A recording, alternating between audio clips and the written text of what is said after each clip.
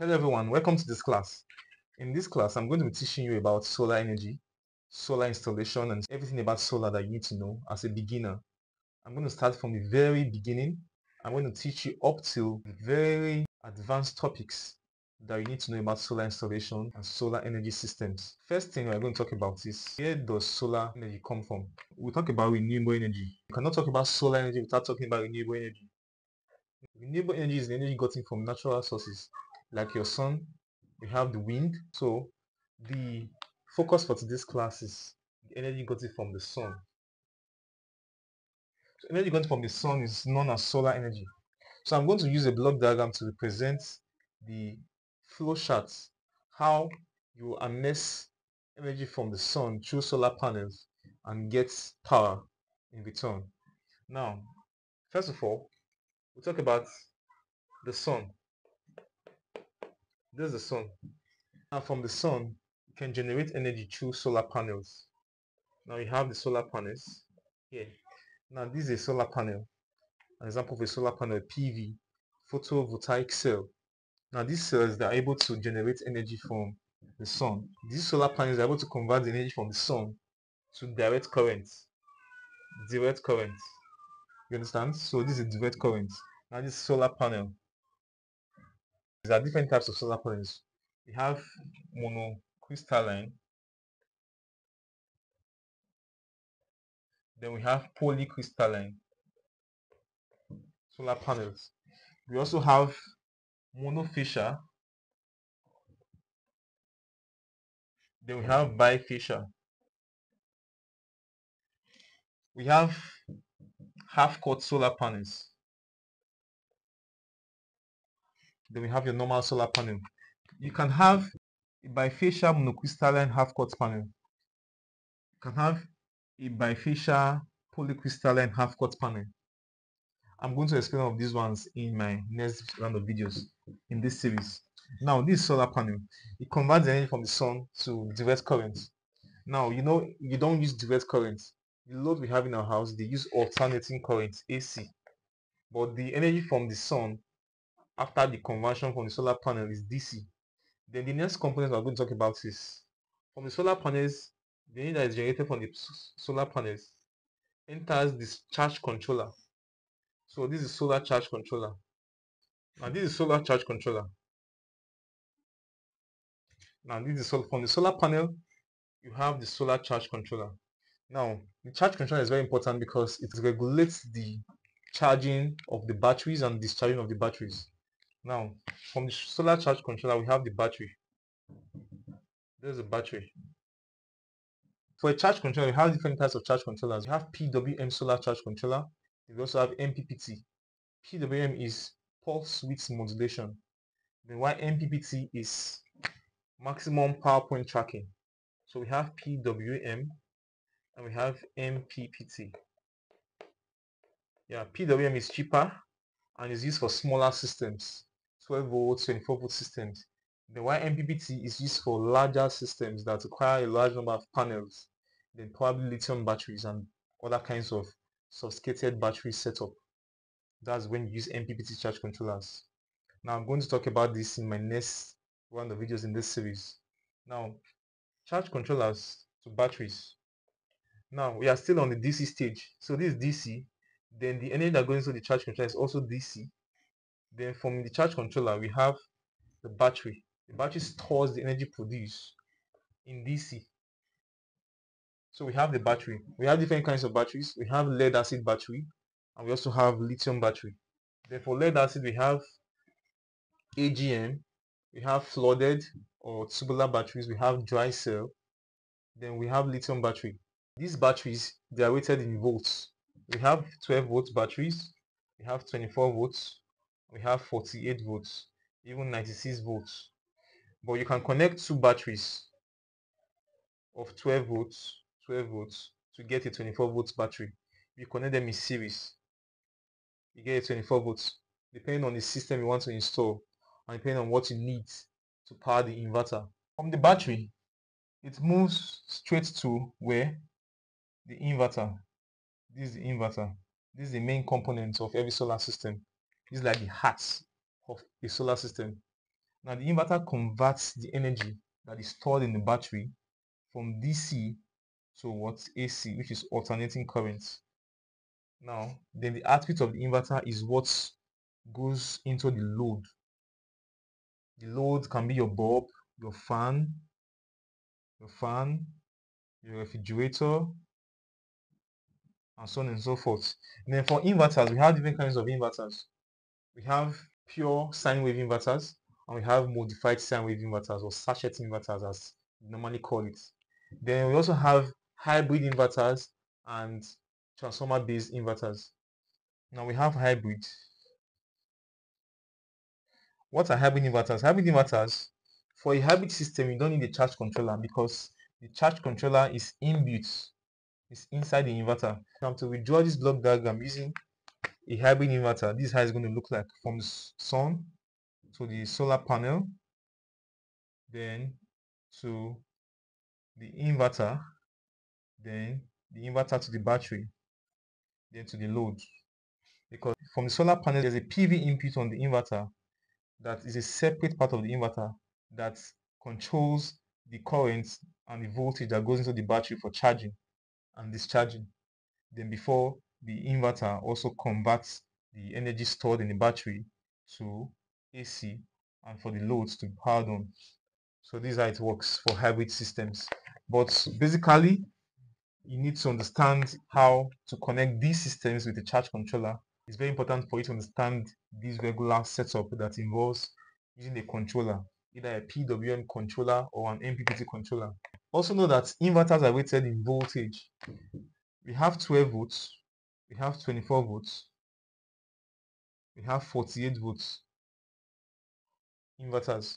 So for a 12 volt inverter, you are required to use a 12 volts input, which is a battery of 12 volts to power the 12 volts inverter. Then for a 24 volt inverter, you're required to use a battery of 24 volts, either a single lithium battery of 24 volts or two lead acid batteries of 12 volts connected in series. Because when you connect batteries in series, the voltage will add up to give. So if you connect these two batteries in series, 12 and 12, you have 24 volts connected to the inverter to power on the inverter. You cannot use a 12 volt single battery to power on a 24 volt inverter. It's not going to work. You cannot also use a 24 volt to power a 48 volt inverter. It will not work.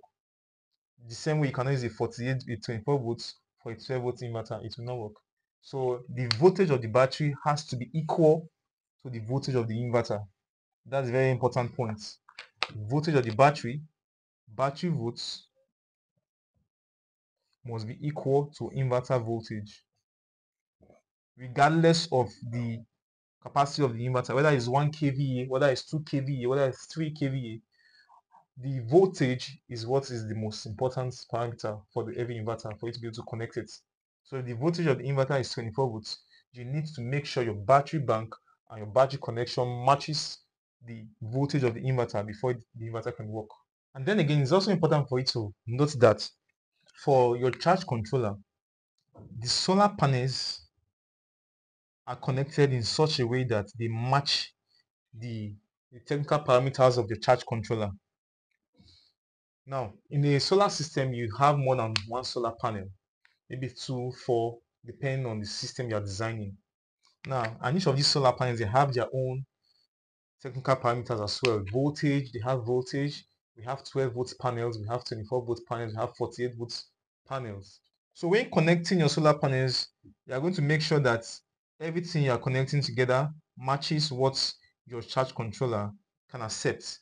Then for the inverter, you are going to make sure the battery voltage is equal to the inverter's voltage. While for the charge controller has a range most times, a range of voltage in which it operates.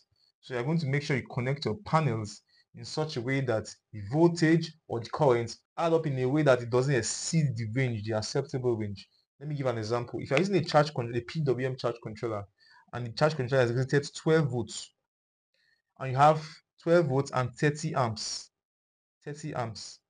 and you have 4 solar panels of 12 volts, and each of them has 5 amps. Now, if you connect them in parallel, you are going to have 12 volts If you connect four solar panels in parallel, the voltage does not change when you connect in parallel. We are going to see that later. I just want to give an example. When you connect them in parallel and connect to this charge controller, it will work because it's 12 volts. It matches the charge controller's voltage, which is 12 volts. Then 5 plus 5 plus 5 plus 5, which is the current, gives you what? 20 amps. But the amperage here, the maximum amperage here is 30 amps. It will work.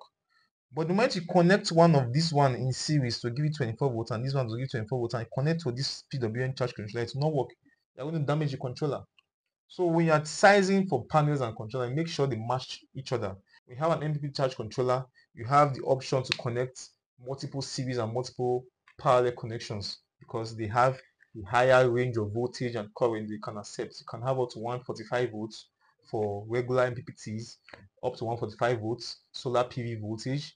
You connect in parallel, you know how many are supposed to connect together to get to be within the range of that acceptable voltage for the charge controller.